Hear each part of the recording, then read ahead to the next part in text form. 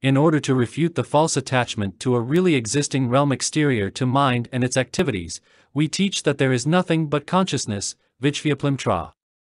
But if one believes that consciousness only really exists, this is no different from attachment to external objects, and it remains attachment to dharmas. 7. Cessation of attachment to dharmas. Belief in dharmas is of two kinds, innate, and resulting from imagination. Innate attachment to dharmas results from an innate power of false perfuming existing from beginningless time and is always present in the individual. It does not arise from false teachings or imagination but evolves spontaneously, hence it is called innate, sahaja. This in turn takes two forms. The first is constant and continuous. It is located in the seventh consciousness, manas, which, taking the eighth, palaya, consciousness as its object, produces an image that is natural to the mind and grasps it as a real dharma. The second kind is discontinuous. It is located in the sixth consciousness and takes as its object images of the aggregates, sense bases, and sense fields that evolve from the eighth consciousness. It produces an image that is natural to the mind, wholly or in part, and grasps it as a real dharma. These two forms of attachment to dharmas are subtle and difficult to eliminate. They can only be eliminated later in the 10 bodhisattva stages, by me, through the repeated cultivation of the most excellent contemplation of the emptiness of dharmas, dharmasya. Attachment to dharmas through imagination results from the power of present, external conditions, therefore it is not innate.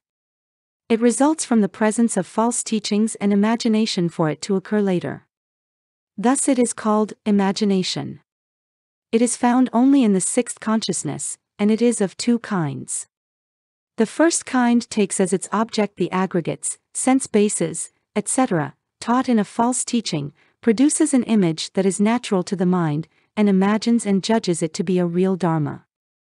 The second kind takes as its object images such as self-nature, etc., taught in false teachings, produces an image that is natural to the mind, and judges such things to be real dharmas. These two forms of attachment are coarse and thus easy to eliminate. They are eliminated upon entrance into the first of the 10 bodhisattva stages when one contemplates the true state of things as the emptiness of all dharmas. Of these different kinds of attachment to dharmas, dharmas external to mind may or may not be grasped, but all dharmas within mind are grasped. Therefore all attachment to dharmas has as an object apparently real dharmas that appear from the mind but are grasped as real dharmas. However, the images of apparently real dharmas are produced from conditions and are therefore like illusory phenomena. These real dharmas as objects of attachment are falsely imagined and thus do not really exist. Therefore the Buddha has said, "You should realize, O Maitreya, that objects of consciousness are only the manifestations of consciousness and are dependent upon other dharmas for their appearance, like illusions, etc. Consequently, selves and dharmas apart from consciousness, such as are grasped by non-Buddhists and other Buddhist schools, do not really exist. Therefore mind and its activities do not have external dharmas as their condition in the form of object, because the function of taking something as an object must, by definition, have a reality as an object. A certain present unit of mind and its activities are not the object of another unit of consciousness because they are categorized as being different units of consciousness, resembling dharmas that are not objects. Also, the activities of one group are not the immediate condition for the consciousness of the same group, because they are separate from consciousness itself, resembling other things that are not grasped. Consequently, you must realize that there is no real external realm but only internal consciousness appearing as if it were an external realm. Thus a verse from a scripture says, "No external realm imagined by the ignorant exists, mind is agitated by perfuming and therefore evolves as objects."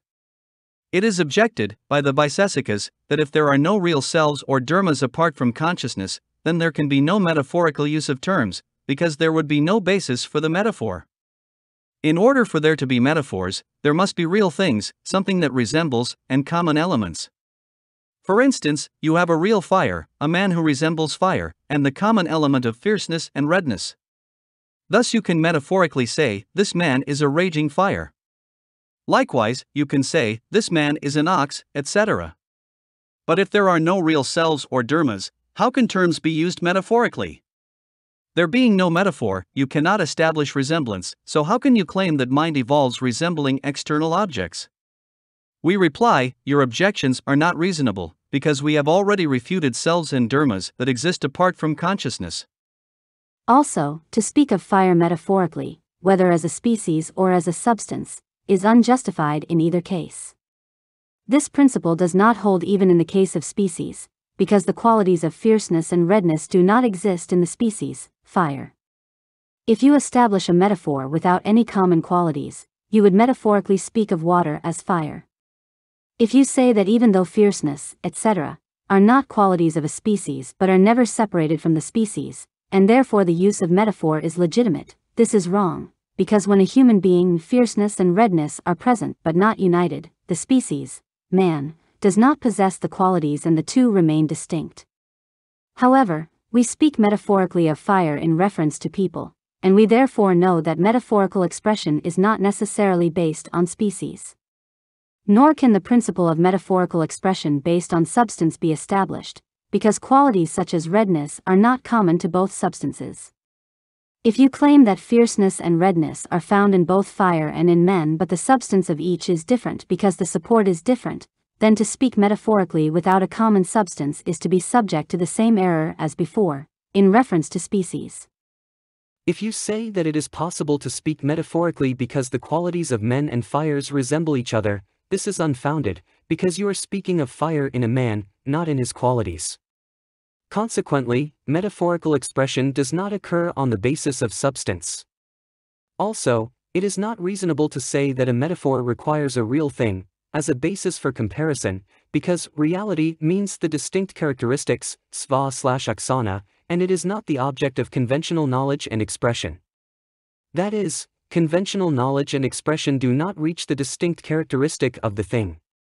They only function with regard to common characteristics, samanya-laksana, of Dharmas. But there is no other way of reaching the object apart from conventional knowledge and expression, so it is agreed that the distinct characteristic is the support of the knowledge and expression. However, conventional knowledge and expression must occur on the basis of sound. However, they do not occur if the sound does not reach the organ. Neither that which expresses nor that which is expressed are the distinct characteristic, and so we say that metaphorical expression does not have a real entity as a support. It only occurs when there is a quasi-entity for the support of a metaphor. Quasi means that the entity is a superimposition, not a real characteristic. Sound evolves on the basis of the quasi-characteristic of superimposition, and therefore it cannot be claimed that metaphor necessarily has a real thing as its support. Therefore these objections do not conform to proper principles. However, the Buddha has employed metaphorical expressions, such as dharmas, in connection with the transformation of consciousness in order to refute the notion of real selves and dharmas. Thus a verse from the Ghanavyitha Siitra says, "To refute real selves and dharmas grasped by the foolish, he spoke metaphorically of selves and dharmas in connection with the transformation of consciousness."